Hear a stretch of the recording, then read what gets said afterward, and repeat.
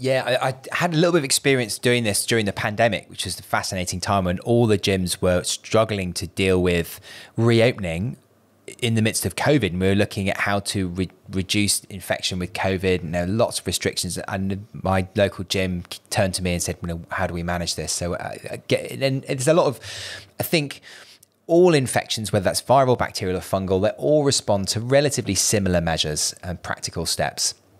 And I think the kind of main thing is having some robust system in place for disinfecting the equipment that your gym members are going to be using. And I just want to make one thing clear before we dive into this, is the difference between sanitizing, disinfecting and sterilizing.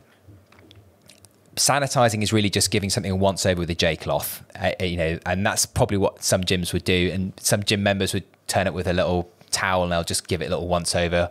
That really doesn't do very much. You might wipe the sweat off, but if there's any residual fungal spores or virus particles, it's not going to do anything for that. Then there's sterilization, which is almost way too far, which is a surgical level where you're just killing everything in sight. And that's totally unnecessary and unachievable.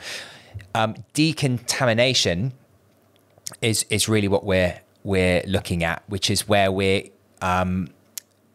killing nearly 100% of everything, but not completely nuking the place. Mm-hmm. And that's really what you're aiming for. And there's lots of different cleaning products that will achieve that. I'm not here to promote any particular product, but something that contains either alcohol or formaldehyde, chlorine, bleach, some kind of robust disinfectant. And I think as a gym owner, you need to strike the balance between something that actually works and also not trashing your kit, because some of this stuff, particularly the bleach-based products, will absolutely wreck your mats. Yeah. And don't underestimate the benefits of just physically wiping something down and having, it's more important to have a robust daily regime. It's more about the systems and processes in place to make sure that happens consistently across all your equipment in your facility, than fussing over precisely what product you use. And that's one of the biggest barriers, is actually making sure it happens on that day-to-day basis. In between training sessions, everything is thoroughly wiped down. And I think that's more important. Yeah, okay. So yeah, I mean, primarily the mats are the issue in grappling sports and jiu-jitsu. So where we train, I don't know what's in the product, you might know, I don't know, but they've got this big canister thing, and they'll sweep, get all the hairs off, and then they'll literally walk, pace up and down the mat, spraying this stuff, and then someone else will then get down there with a mop. Then that mop sort of that gets changed and everything else. The issue you've got when you do that, I think, is that the mat then stays wet for a fairly decent period of time. Minutes, half hour, yeah. So when you're running a busy academy in the evening and you've got maybe, I don't know, a few classes back to back, that you probably don't have the ability to leave sort of even 15 minutes, but certainly 20 minutes, 30 minutes between classes to maximize obviously the evening time. And then also you've got, a session that's going on for maybe an hour and a half, and people are just sort of circulating it on and off the mats. Like, how do you manage that? Absolutely.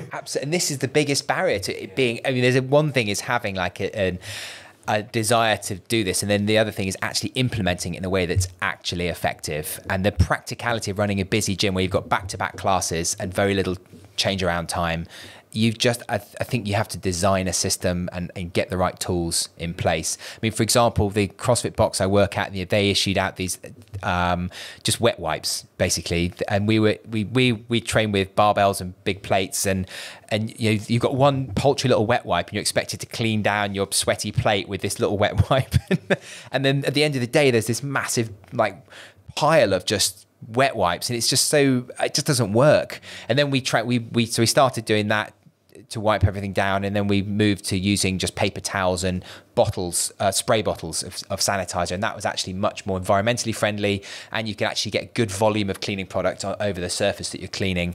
And actually, the thing I learned from the gym I work with is a lot of it's about trial and error. It's about just trying something, seeing if it works, and if not, just change tack.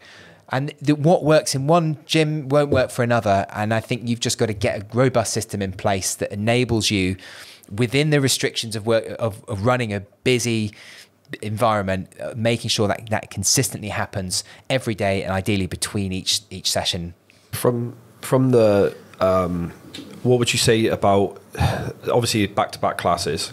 Some people do multiple classes. So say they're doing a bit of kickboxing, they'll do an hour kickboxing, and then they'll jump straight over to the jiu-jitsu mats, and then someone will be, then say like, I come on, I'm fresh, they're all sweaty. Would you recommend them showering in between the session quickly, changing clothes and then coming back on to limit the risk? Or while they're still sweaty, does it really matter? And then I'm going to be sweating 5 minutes. Again, it's striking the balance between what's optimal. Yeah, ideally, put everyone, you sterilise everyone in between every session. You like give everyone an hour lockdown with a load of chlorhexidine. You have this big trough and you dip everyone in. Sheep stick between the mats. But yeah, your gym membership's going to just kind of free fall, isn't it? If you start doing that. So it's what's feasible and what's optimal. It's striking the balance between those two things. Yeah, it's such a hard one. I don't think there's no real right or wrong answer, is there? It's just do your best, I imagine. I think to some extent it is just the nature of the beast, isn't it? It's that sort of sport, it's that sort of environment where you're going to get infections. And I'd like to add, our gym is super clean. Like our gym is genuinely super clean and we still have the issues. I'd hate to think some of those gyms around the country that are not like what we're like. And then, do you know what I mean? Like it must be a nightmare. It's Wild West out there. There's a lot of places that aren't switched on to this at all.